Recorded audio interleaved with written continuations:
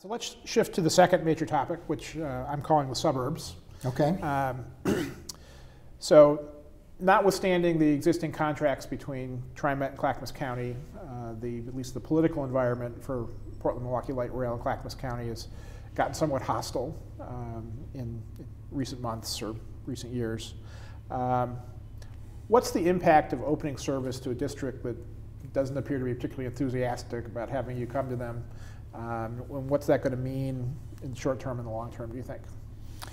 Well, first of all, I would tell you, that really just about every light rail line we've ever opened has had opposition. And what has happened over time is the community's embraced it in a very big way. I would also tell you that within the environs of the Portland-Milwaukee Light Rail, there is a lot of support for the project and a lot of embedded support. We have a very dedicated, for example, Citizens Advisory Committee. They have a number of champions, primarily from the Oak Grove area in Clackamas County, but also from Milwaukee.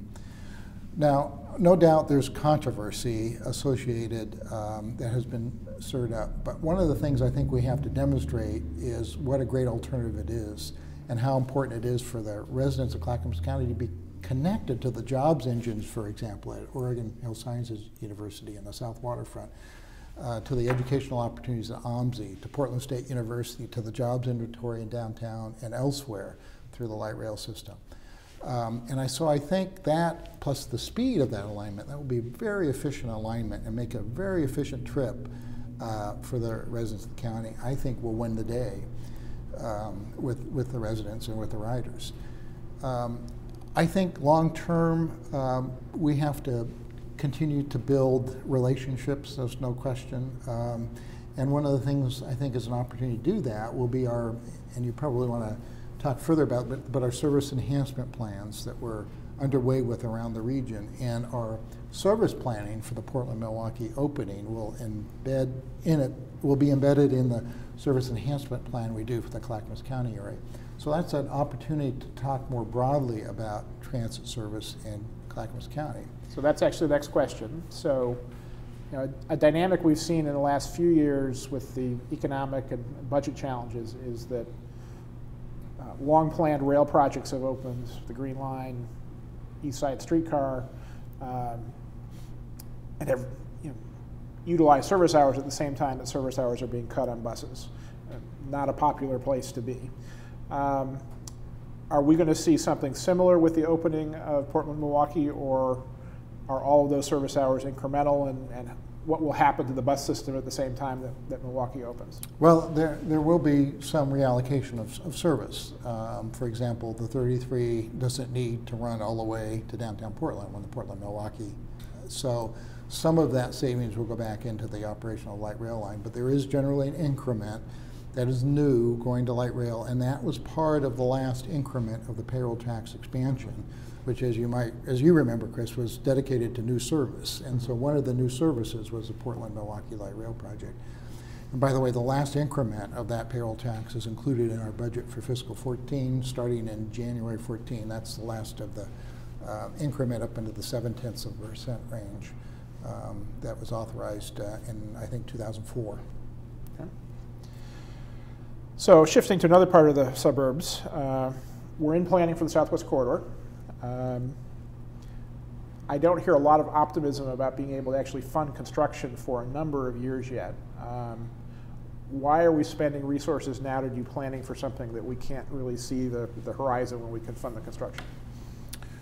Well, I think that's a great question, but if you think about any of our major light rail projects, they've been 10 to 15-year endeavors. They are not flash in the pan proposals. I think the most, well, other than the airport, which was a public-private partnership, using the federal process, the fastest that we saw was probably the Interstate Max Light Rail, and that was really a portion of the South-North Light Rail project. And so even that one, when you think about the work that had gone on prior to our kicking off the Interstate Max project, was probably 10 years. So one of the responsibilities, I think, of Metro, and we're their partner in that regard, is to not think about just tomorrow, but think about what the future is going to bring. And part of I think the interesting thing about the Southwest Corridor is that it is bringing land use planning up front and close to us first. And so they're starting with what is the land use vision that the communities that in the corridor, whether they be portions of Southwest Portland or Tigard or others, what's that vision? And then how do you begin to form a transit system that begins to service that vision in the right way? It's a little bit different than what we've done before, and I think a little visionary, and I think good, but it also underscores the long-term nature of these plans. Right. And I appreciate that. I've had a chance wearing my planning commissioner hat to work on the Barber concept plan, work with the stakeholder committee there to get a vision for what Barber Boulevard wants to be when it grows up. But just to look at the timeline, I think maybe some of us would expect they're undoubtedly long processes, but if we look at the gap between milestones from a locally preferred alternative to a full funding grant agreement, is it likely that this one will be longer than most, or do you think it'll be in the same? Oh, I think it will be longer than most. And I would say I think that's the right thing, and it gets to the exact point that you were making, which is I think this is the time and this is the space to really build our bus system, to build the best bus system we've got.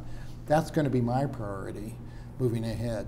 Now, the corridor projects are great support for that, but you know the underlying network is our bus system, and we've got to do a good job with that. And that's why I've emphasized, bus replacement, for example, in our budget moving ahead, where we're trying to accelerate the bus replacement so that we're essentially caught up from the lean years of the Great Recession, where we didn't replace any buses. We're actually be caught up by that in calendar 16. So again, in every penny of our service improvement dollars we're able to scrape together for the next budget, fiscal 14. That's going into bus service, and that would be my priority as we move forward. Okay. So while we're on the west side, the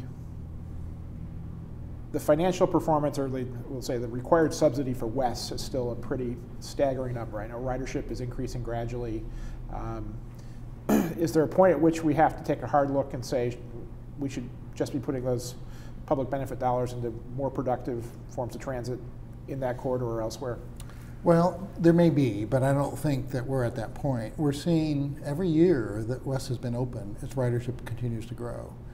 And recall that we opened during some of the leanest employment years, and much leaner than were anticipated in terms of the travel forecasts that justified the project. So I know, for example, there's currently a call center that's located out at our Milliken light rail stop on the west side. That call center is moving down to the former Hollywood Video site in Wilsonville. So frankly, we get an incredible amount of riders to that employment zone. So it's those kinds of shifts and changes that I think will really affect ridership on West. The other thing to recognize about West is that it's really a fixed cost. And every rider we have will reduce the overall average cost per ride. And we still have room, so we want to continue to lure more riders to West. I think it's still fair to say it's not a completely proven concept, but it is, I think, providing an important service. I've spent some time down at the Oregon legislature, and it's interesting to know how many of the staffers and even members are using West to get to Wilsonville, to get to 2X to Salem, to a bus to Salem, and I think it's beginning to demonstrate its utility in that regard. Okay. In general, as we're continuing to evolve the system, and the frequent service line system seems to be relatively fixed at the moment. We're trying to get service back, but we're not adding new lines. What's the state of equity between service in the center of the region versus the suburbs? And are there changes we should look for there, or are things relatively stable? Well, just a couple things about that is that one of the things I really, really want to do is get our frequent service intervals restored. And so I'm going to be spending a great deal of time scraping up the pennies over the next year to see where and how we can do that. A lot of that, of course, depends on the labor negotiations, but even independent of that, I want to begin this effort of getting that service restored because I think it's really important. Second of all, your question, I think, is an excellent one, and that's why I mentioned earlier the service enhancement plans that we're underway with. And we've essentially are at the cleanup stage of the service enhancement plan for the West Side area. And I'd encourage any of our listeners to go to our website and look at that plan. But what it begins to do is to create a network of bus service that begins to frankly look a lot like the network of bus service we have on the near and east side of Portland from 82nd in. So in other words, it provides the ability to serve destinations within Washington County and multiple connections as the grid on the east side also allows. So that's, I think, a great vision that has been really embraced by many of our stakeholders on the west side. But it also begins to tell us how much demand there is for transit everywhere we go. Everywhere we go, every community I go to, people want more transit. Now that's a terrific thing, and I wish I had the dollars in my pocket just to put out more service.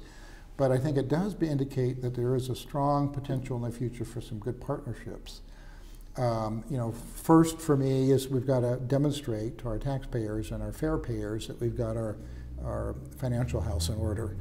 Then I think we can begin to look for the partnerships to begin to grow service. I can give you another example. Our next sector that we're looking at in terms of our service enhancement planning will be the Southwest Corridor, which is sort of parallel the planning effort we talked about earlier. I was down at the 12th and Chamber recently, and I was talking to a number of the business people there. And they're offering on the market jobs that are good entry-level jobs, $15 to $20 an hour jobs, and they're having a heck of a time getting people to apply for them because of the lack of transit alternatives to that Tualatin industrial area. And I hear this message throughout the region. So what I know is that we've got a great product that's really important to the region and that we really need to expand the service.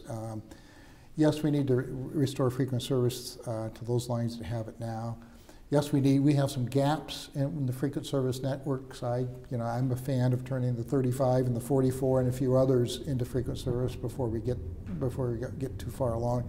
But we've got these great sectors of employment, new employment opportunities in our suburban areas that we need to connect people to, and we need to do a better job of that. Well, I'll put in a plug. The Planning Commission that I serve on has been spending a lot of time looking at East Portland and the needs out there, and having a north-south frequent service line in East Portland would go a long way to the needs of that community.